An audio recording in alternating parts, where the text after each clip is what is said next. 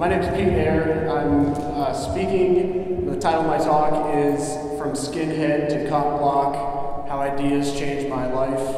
And pretty much the thrust of what I want to share with you today is just to realize how important ideas are in shaping one's perception. And then ideas obviously are intangible, so we use language to communicate. So to emphasize the power of language that we use with others, and also that individuals can change. So if someone today is not on board with the views that you espouse, just know that perhaps if they encounter certain ideas and dwell on them, they may at some point reach a similar conclusion. And even if they don't, as long as they're not aggressing upon you or somebody else, so be it. And I say that just as a preface to the story I want to tell. It's just going to be a little bit of my own journey, and then I'll wrap it up and hopefully we'll be out of here and I won't bore you guys too much. So I guess I'll start when I was in high school. I ascribed to views that I today would say are pretty divisive. I categorize people based on something beyond their control, based on the amount of melanin in their skin, and that shaded my perception. I had a very divisive us versus them mentality. At one point I owned a t-shirt, a white t-shirt with a KKK member that was holding a sign that said "White Pride Worldwide," and I felt like, hey, I'm doing my part, to educate people and say, hey, we need to each do our own thing. And I found myself visiting websites and reading books that, now I would say were sort of like an echo chamber or a confirmation bias. I just bought into these divisive ideas. And I don't really know why. I wasn't never sort of singled out and picked on because of who I was. I never felt like oppressed, but I just sort of really internalized these ideas.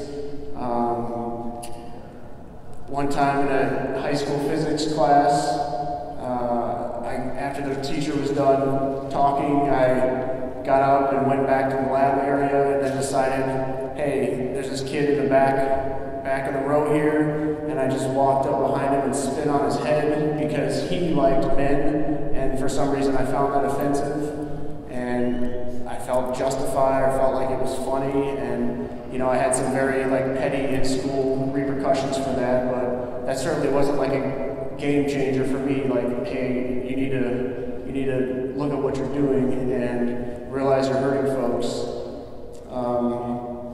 Some of my friends called me White Power Pete at the time. I thought it was neat, and it was all, looking back now, it's pretty silly, but I think I sort of just heard some ideas and I rolled with them at the time. But I wouldn't say that period of my life was in longevity. It wasn't, the duration was not too significant, though I soon found myself shifting my perception to one that was still no less divisive, but this was based on where one happened to be born. Again, another arbitrary characteristic.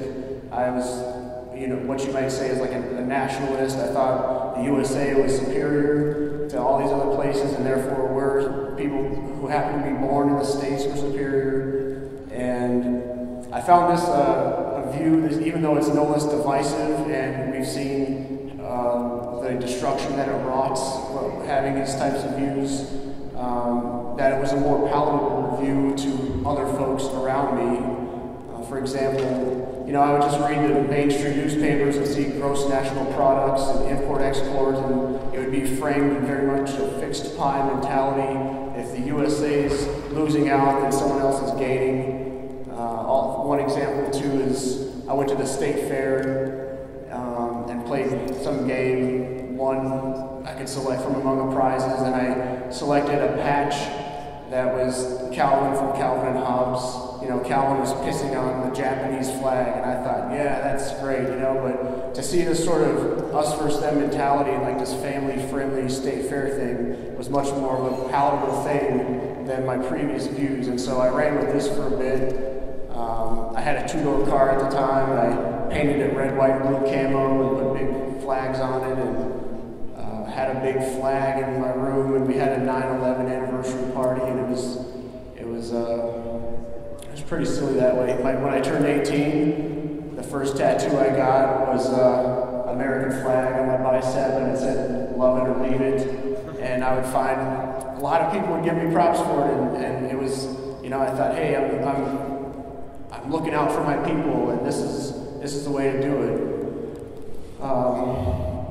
And so I guess fast forward a little bit, I then was in college and undergrad, and growing up, I never said I want to be a police employee growing up, but I found myself in the law enforcement undergrad program, and I thought maybe I felt like it was a good fit for me at the time. I organized meetups and visits to prisons, and I brought speakers in from federal outfits.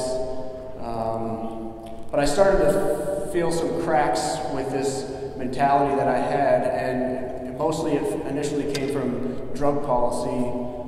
Initially I saw it as a misallocation of resources. I saw that all these people were being, what today I would say are kidnapped and caged for victimless acts, and so I started to question that. One summer I did an unpaid internship with the St. Paul Police Department just to get more experience. I'd already done dozens of ride-alongs. Like anywhere I travel, I'd contact them ahead of time and just kind of get more experience. But this summer at St. Paul Police was eye-opening. For example, back to the drug policy issue, one night I accompanied a number of police employees, and as they did sting operations and rounded up a dozen people or so for selling substances and consensual interactions, and they were brought to the cop shop, the police outfit headquarters, and then within a couple hours everyone was back on the street. And I remember asking some of the police employees, this doesn't really seem effective, and one of them told me, well, Pete, you can't really think of it that way. And I was like, I don't want to just be another cog in the machine and perpetuate this kind of stuff. Also, a couple memories from my time as an intern. One time I was going with some cops to the downtown area, and I remember them saying, hey, just remember guys, there's a lot of cameras downtown. And so that was something that in the future I thought of, because I guess we'll get to that in a moment, but and also one of the first police employees that I rode around with, we went for lunch one day, met a couple other police employees at a Subway, and one of them proceeded to tell me about how glad he was I wasn't with the ACLU, because he was telling me a story about how just that day he had rolled up on some guy who put something in his mouth. He thought the guy must have swallowed the drugs, so he throws his car in park. The guy lays down, hands out, and obviously had dealings with these predators before, and the police employee proceeds to run up and kick him in the head, and he laughs about this, and so that to me wasn't something that boded too well. Again, he hadn't hurt anybody. And then another memory from my time as an intern, when I was rolling around with the K-9 folks, they said how they would sometimes, the K-9 employees would pass around pictures of the bites that their dogs caused on people to show how it tore different types of flesh.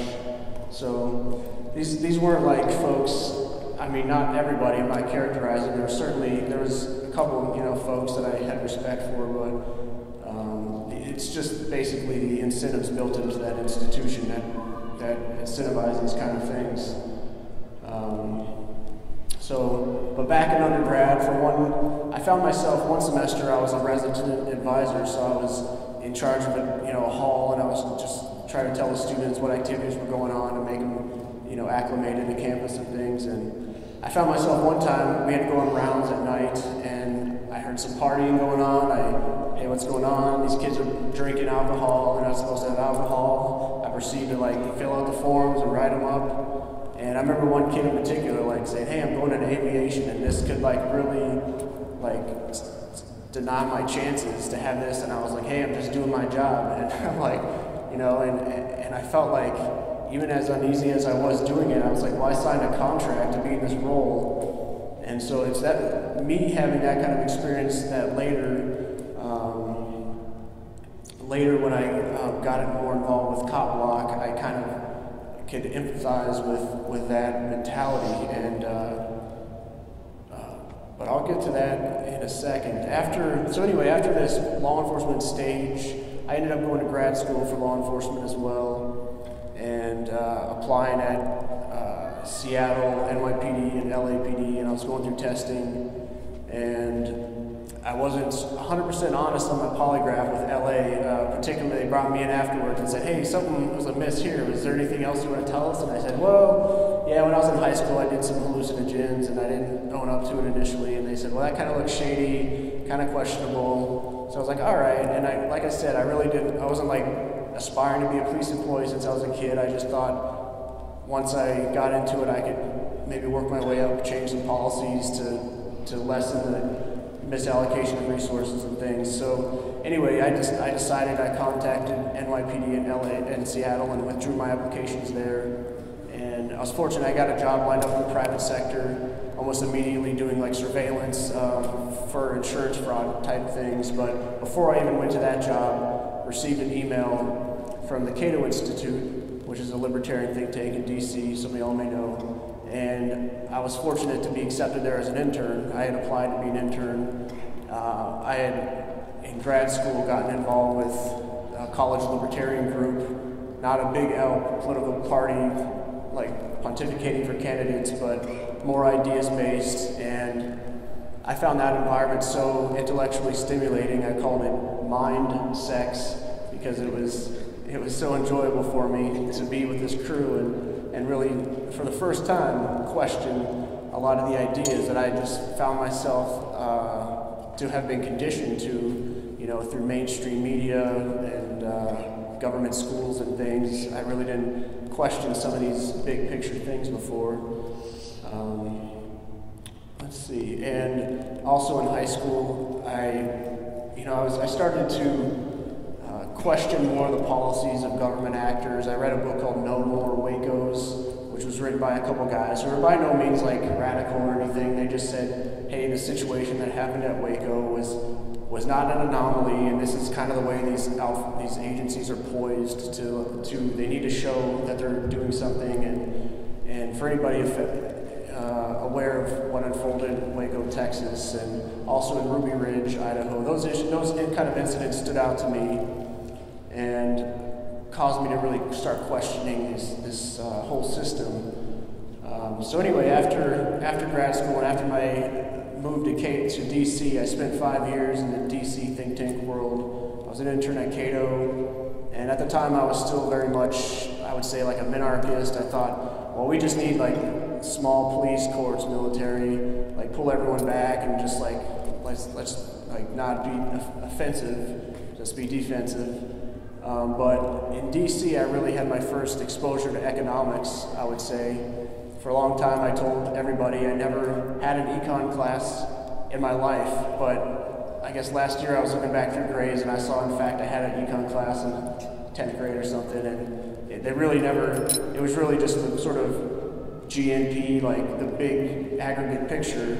So in my time in DC, I was exposed to economics really for the first time, and especially Austrian economics, which really resonated with me, which a lot of y'all probably know really focuses on individual actions, and it has some really empowering concepts like unintended consequences and creative destruction, spontaneous order, all these things that really caused me to see, hey, let's move away from this top-down approach to the bottom-up. And also, that summer, this was 2005, I went to DC, and that summer I was involved with another program called the Koch Summer Fellow Program, which was run by a group called Institute for Humane Studies that works with college students.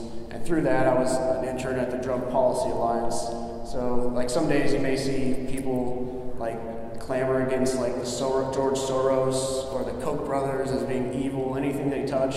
But at that time, I was a Koch fellow, so it was partly funded through the Koch Foundation at the Drug Policy Alliance, where George Soros is on the board. So to me, I think it speaks to the fact, like maybe don't always jump on a bandwagon and be like pro or con something, but think about it, like what's actually going on. But for me, it was a great experience. As part of the program, we had speakers come in and talk to us that summer, including a gentleman named Jason Sorens, who had written a paper about the potentiality that could come from liberty-minded people concentrating with each other in a one place that tends to be more freedom-oriented. And so this paper, fast forward a few years, it turned into the Free State Project, which encouraged people to move to New Hampshire. So a couple weeks, and they have a festival every summer and every winter, a conference similar to this in the winter, a festival in the summer.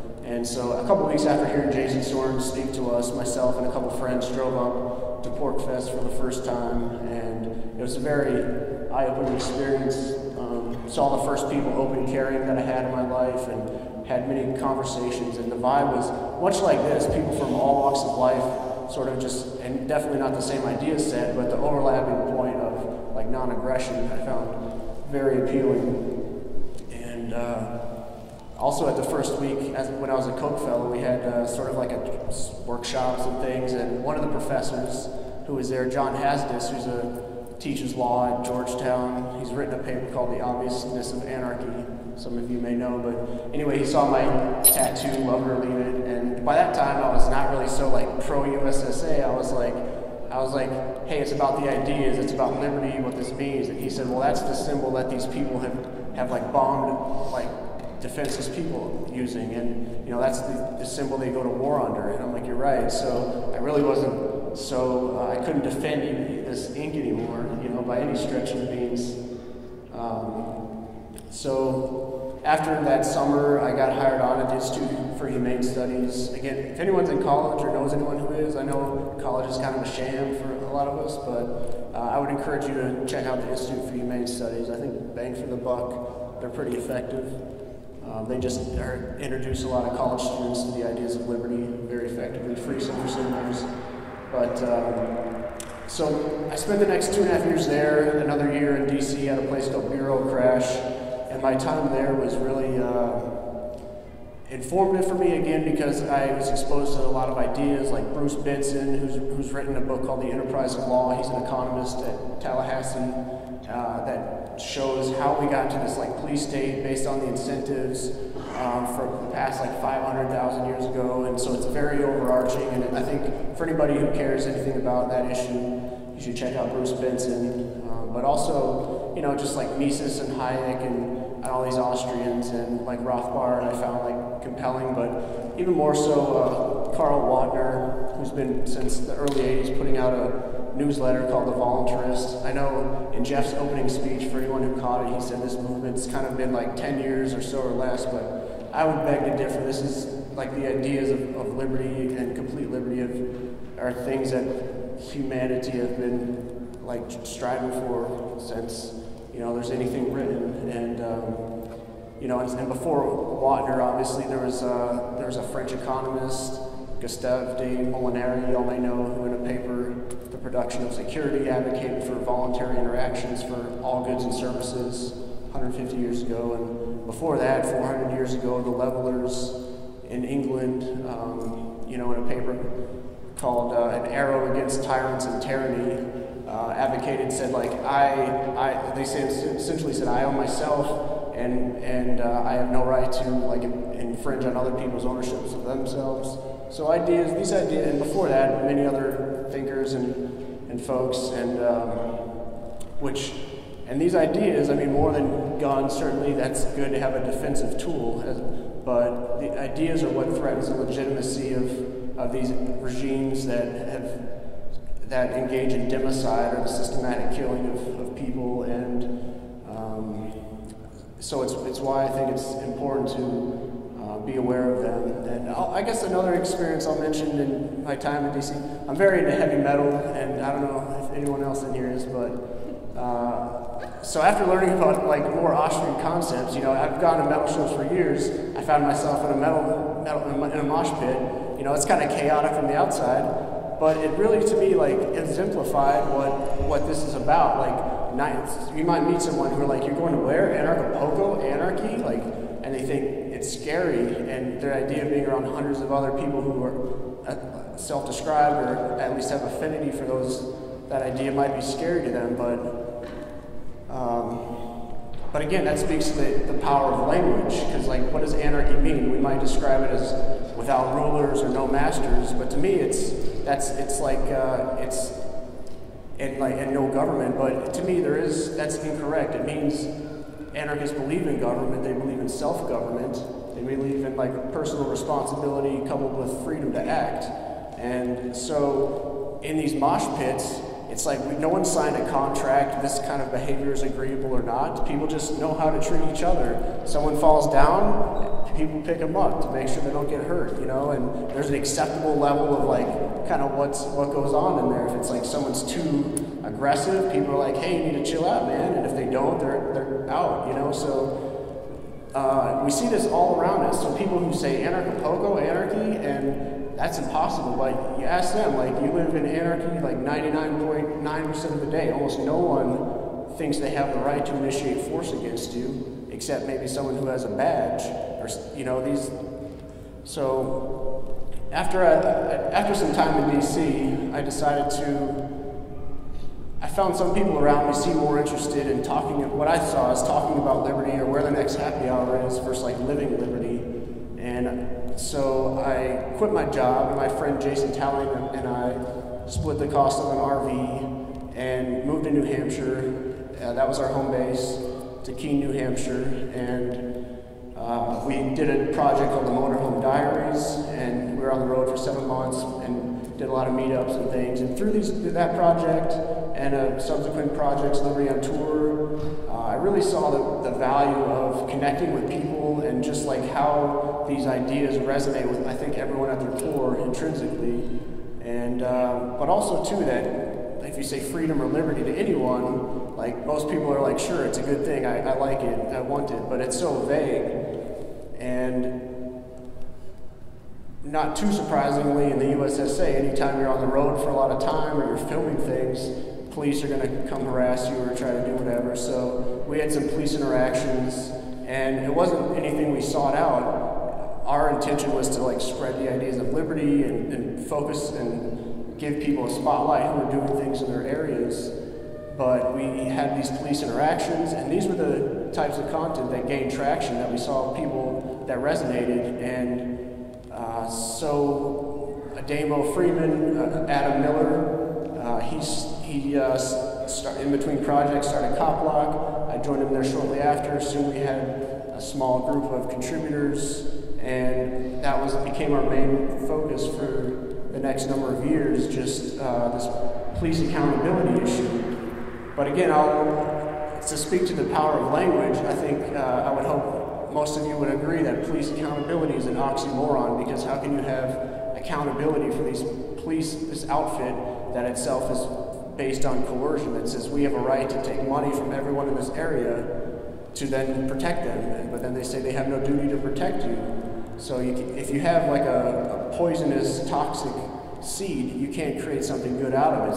So police accountability is an oxymoron, and just like every other good or service, it should be protection or privacy should be engaged, or protection or safety should be engaged in through consensual interactions, not through a monopoly. And so anyway, Adamo and I hit the road with CopBlock. We did a number of tours, meetups, made some foundational resources, and again, like, because I almost went into policing, I know like I could have been a police employee, and a lot of people would get involved with CopBlock, which now has grown quite significantly, and you know, they'd be like, fuck the police, and I'm like, hey, like, I can understand why you might have that mentality if you've been preyed on your whole life, but at the end of the day, that's not productive. Like, that should build a wall and create an us versus them. So I think more constructive is to try to share resources with police employees, say, hey, we have a similar end goal, we want to live in a safe community, maybe there's a better means to get there. And so y'all may know of Dale Brown's Threat Management Center. Perhaps that model is more aligned with a direction we could go together.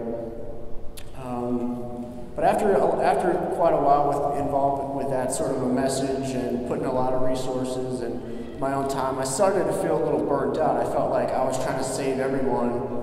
But it was one reason that I really focused on trying to build groups with CopBlock, and not just CopBlock, CopWatch, Peaceful Streets, folks that have been doing stuff for years, so that people local could help each other. That's really what one person can't save everybody. And so I felt like I had said what I need to say, like to inject more of a complete liberty message into that conversation.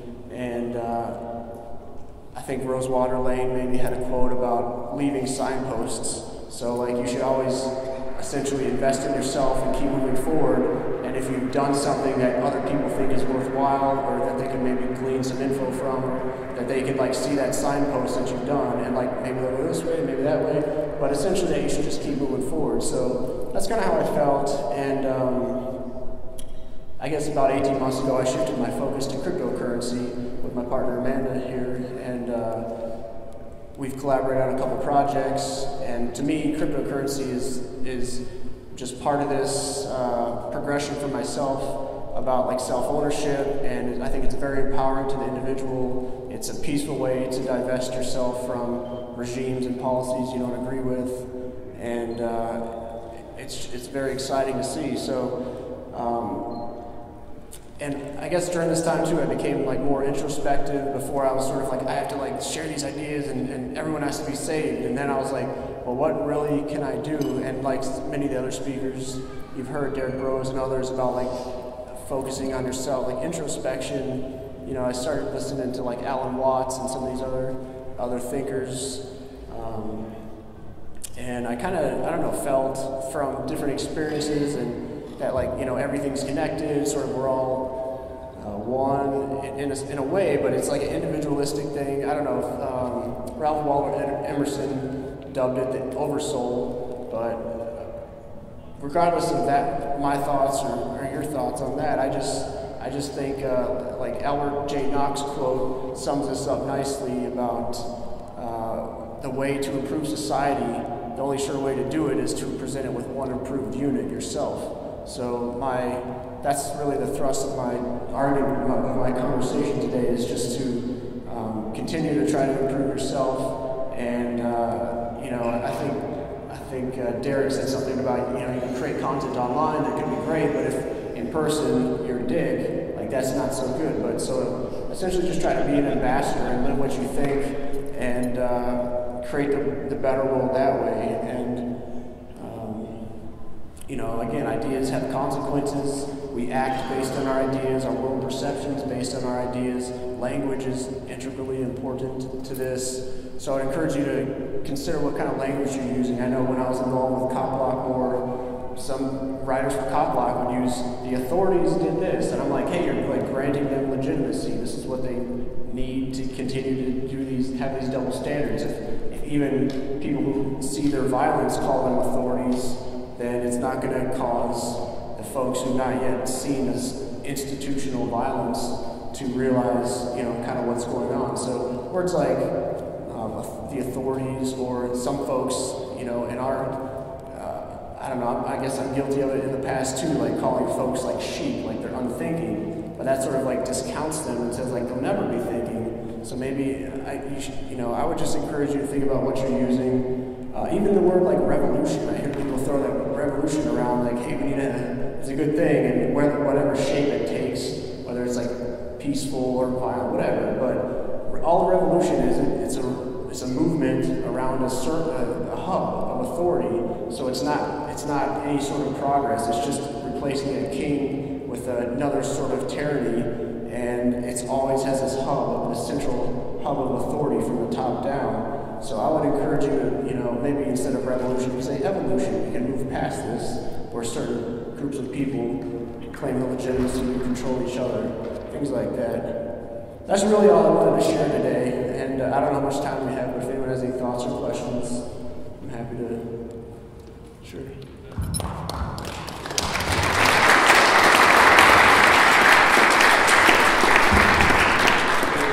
When you went on as White Power Pete, did you get any pushback from friends and family? And also, have you seen the movie Roller Stop? Okay, so the question is, as you all heard probably, Mike, did I get any pushback from anyone calling when my nickname was White Power Pete, and have I seen the movie Romper Stomper? I've not seen that movie. And as for pushback, not really. I mean, certainly my folks question why did you get into those ideas? We never, talked to you like that, and I don't know. I mean, I had some friends that were sort of into them, but I guess I just took it and I ran with it, and I didn't really experience like in school though. I felt like I got along with a lot of folks, and it was just not a consistent worldview with my reality. So I really didn't have any overt pushback, but at the same time, I didn't go out and say, this is my nickname. And like I said, my next transition to nationalism I thought was more tolerated by people around me, and it was certainly one that I didn't get a tattoo of some racist emblem on me, but I got this USSA flag, which is now, by the way, covered up with an anarchy sign. That's my journey. I hope that answers your question.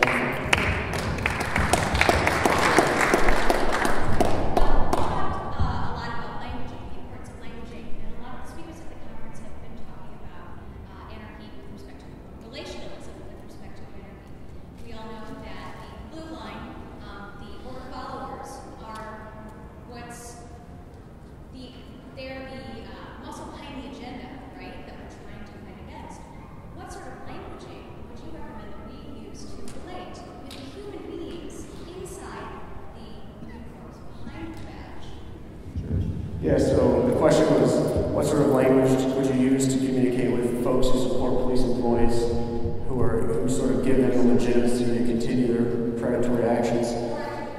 Or the police themselves?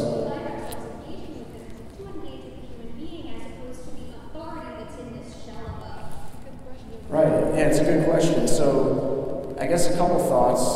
I talk to police employees I just sort of try to break down the situation as I see it, especially if there's a camera involved, then maybe for the bystanders or whatever. But usually it's just hey, I would why do you think you have this right? What would it be if I acted this way towards you or towards that person? What would you call it? One time, a Damo and I, we got kidnapped and caged in Massachusetts, and we didn't cooperate, so they picked us up, put us in the road pirate vehicle, brought us to the cage, processed us, and the whole time we're just telling them they're the aggressors, we didn't do anything wrong, and not berating them, but just trying to get to them, to their conscience. And I'll never forget the last person who put us into these separate cages. There's about 6 cells, 6 cages. They put a Damo on one end, and the dude's putting me in the other end. And I said, hey man, you know what's going on? And I was talking to him, and I said, why don't you just quit your job? And he hung his head, and he said, my family wouldn't understand. And I said, hey man, if they love you, they're going to try to understand. And if they don't, at least you know you're being true to yourself.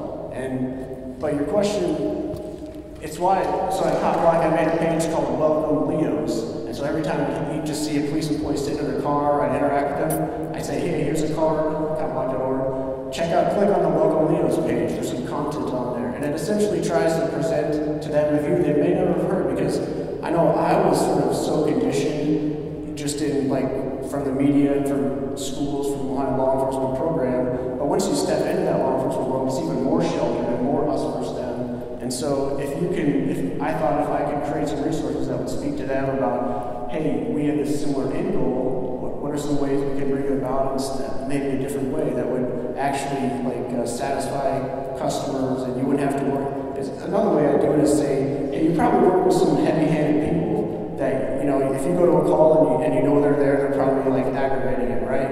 And I've had police employees tell me yes, and if otherwise no comments sort of thing, but I'm wouldn't you rather not work with them? Wouldn't you rather not, and also wouldn't you rather not confront people for engaging in acts that don't harm anybody? If there's a reason that people are upset at police, it's because there is no victim, and you're coming in here aggressing. And so I just try to have regular conversations and not build it up to anything else.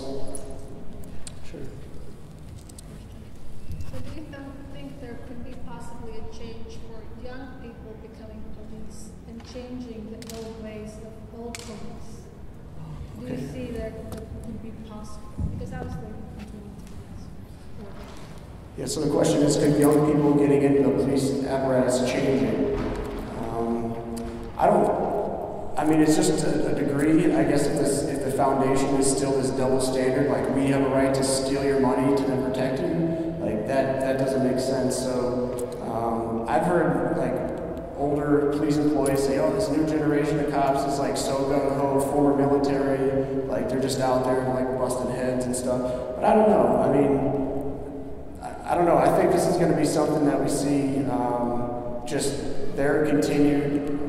Just police employees, the incentive in the police apparatus is to cage more people, to steal more stuff, and to grow in size and scope. That's what monopolies try to do. And so that's at the direct inverse relation to our rights. And so as more people become negatively affected by police employees, more people are going to wake up to this apparatus.